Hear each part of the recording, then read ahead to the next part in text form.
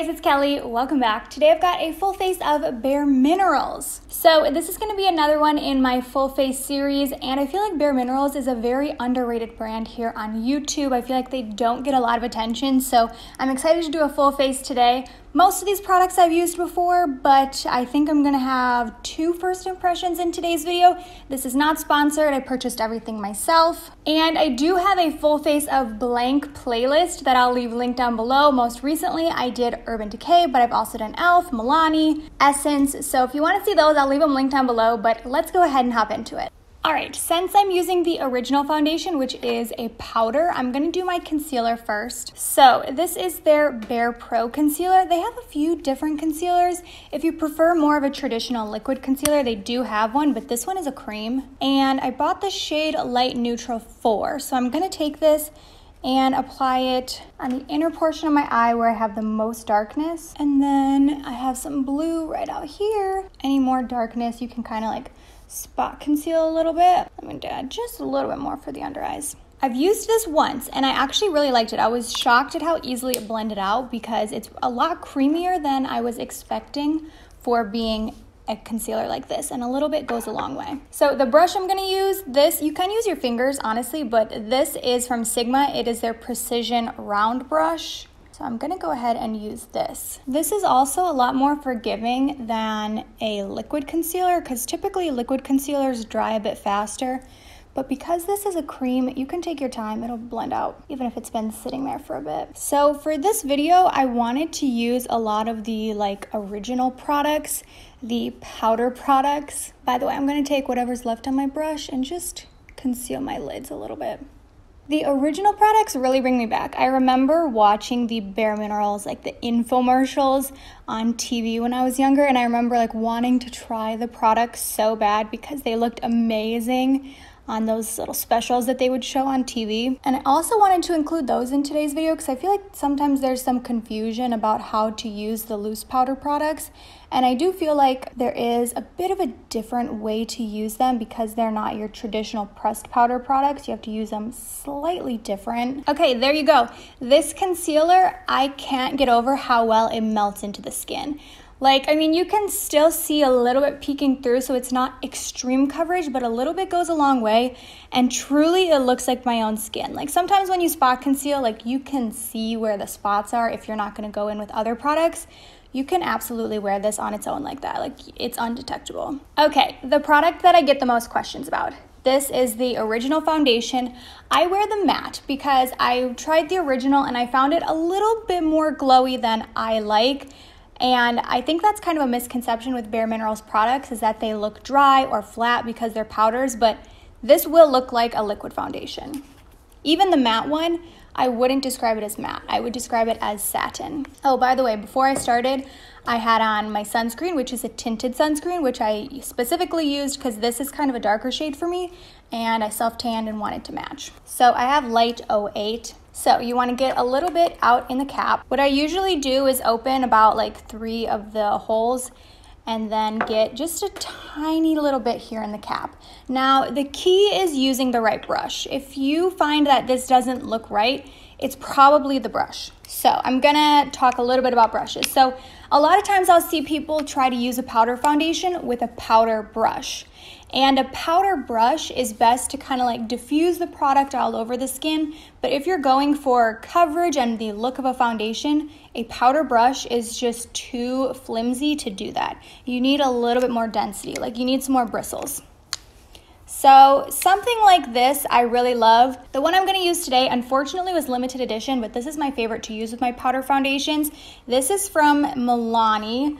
Doesn't even say a name on it, does it? It says 556. This was part of their holiday collection last year, so it's a flat top and it's a little bit more dense. Similar concept to the Sigma Flat Kabuki. e.l.f. has a domed one that I think is great for this as well. I've also seen people use this and I could imagine this working really well for it. This is the sculpting brush from Real Techniques if you want something a little more rounded, but the key is using a brush with shorter bristles. You don't want really long bristles like this because if they're really long, that's where it's going to be more fluffy. So you want it more densely packed with shorter bristles and a lot of bristles. Okay, and then go ahead and swirl around in the cap so you can pick up everything. This absolutely reminds me of the old BareMinerals infomercials when they're like, swirl, tap, buff. So you want it to kind of look like there's nothing on the brush. Tap it off a bit. Now all the product is kind of in the brush. So the more you start to like buff it around, the more the product's gonna come out and onto the skin. So you just want to start buffing. And the key with this, and really with any powder foundation, just take your time and buff it out. The longer you sit here doing these circular motions, the better it's going to look. And I like to work in small layers. I don't like to go in with a ton of product right away. I like to just do a little bit, see where I'm at, and then if I need to add some coverage, I'll go in with a little bit more powder. So that was one small layer. I did not go with a lot of product, and this is what we've got. So now I'm just going back in and adding a little bit more.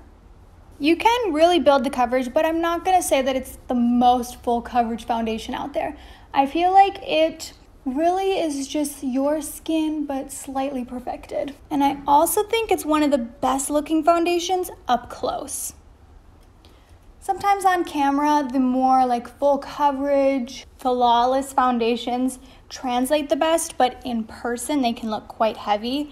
This is a foundation. I don't know if it's gonna look perfect on camera, but in person, it does. And then you can kind of spot conceal with this. So even though we've already done our concealer, I'm actually gonna use that same brush, pick up a little bit, and you can apply it anywhere. Do you see how much that just kind of like bumped up the coverage?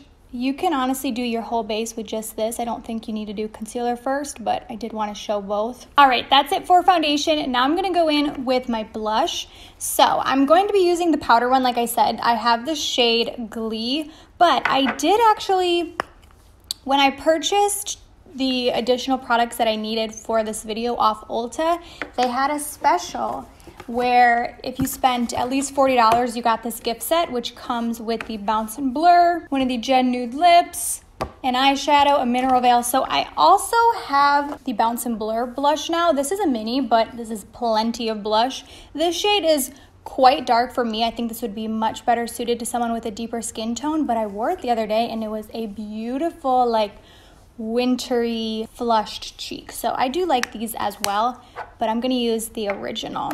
Okay, with this, the tiniest bit goes a long way. So do not tap out anywhere near as much as you do the foundation. And I don't even recommend tapping out that much foundation. With this, I only open like one hole. Tap into the cap. Can you guys, hopefully this is visible on camera. There are just a few little specks of it in here. You do not need a lot. A brush I've been liking for this is the Persona blush brush. So it's like a dual-ended brush. Blush on this side, highlight on this side. So same concept. You want to swirl around in the cap for a little while, making sure you pick everything up, tap it off. Again, this brush was dirty before, so you won't see that much color on it. But start going in with some circular motions and build it up. I find that this blush is quite forgiving. So the longer that you sit here and buff, kind of like the foundation, it will blend itself out. So for that, I think it's very user-friendly, very easy for beginners. But the key is just that you need to pick up hardly anything on your brush. If you guys are curious about BareMinerals and you want to learn more, one YouTuber that I highly recommend is Shelby Wilson. She is the BareMinerals queen. She used to work at BareMinerals for quite a while, so a lot of what I know about this brand and how to use their products comes from her videos. So she has so many tips about powder foundations and just how to get the best look with BareMinerals products. So if you are new to the brand, I highly recommend checking her out. There we go, a little rosy flush. And I do feel like for every day, for foundation and base, you could just stop right here. You don't need to do any more, but for this video, I'm gonna show, whoa, it bumped everything. I'm gonna show the rest of the process. So we're gonna use the original Warmth bronzer. When I think back to those BareMinerals infomercials, I cannot not picture Warmth. So when I said the blush is a little bit goes a long way, Warmth is a little bit goes a super long way, especially if you're fair. This is supposed to be a universal shade. It's supposed to work for everyone. It's kind of it's a bronzer, but it's not a bronzer. It's just supposed to like liven up the skin. But if you do prefer more of a traditional bronzer in like a powder form, they have those as well. Same thing, tap out the tiniest bit. These little jars, this will last you forever. So I'm gonna use a really fluffy brush for this. So this is from the brand Pract. It's their blush / powder brush.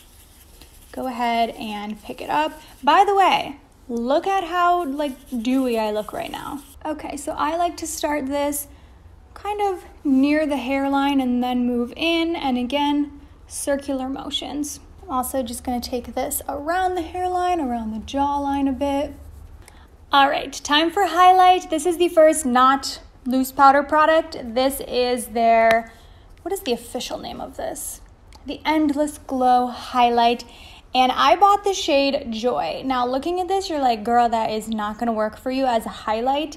But I find that this applies a little different than it looks in the pan. I think if you're around my skin tone, the shade Free would probably be even better, but I just love a rosy highlight, so I wanted this one. I've used it once, and it's like on the verge of being too dark for me, but I still kind of like the tone. So I'm gonna use the other side of the Persona brush, hardly pick up any, and then do some circular motions.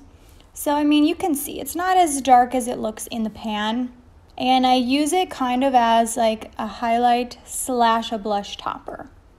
See, and then I like that this is dual-ended because then I can flip it over and go back to the side that we used for blush, and it'll still have a little more product, and we can just kind of work everything together. This is not a blinding highlight, so it might not be for everyone, but for me, this is the formula that I love, where it just kind of looks like natural skin. I mean, it could be built up. I don't apply a ton of it, but I really like the result.